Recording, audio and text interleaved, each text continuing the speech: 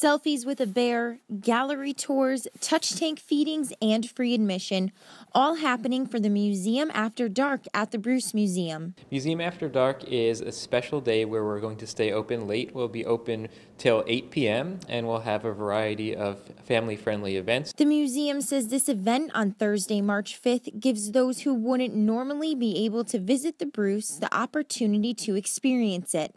Museum After Dark falls on Fairfield County Giving Day. This is a 24-hour marathon where we're trying to raise about $1 million for Fairfield County nonprofits. So we are, of course, a nonprofit and we're participating. But this particular evening is our way of kind of saying thank you back to the generous members and donors who've supported us.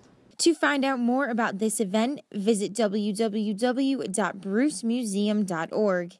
In Greenwich, I'm Taylor Knight for It's Relevant News.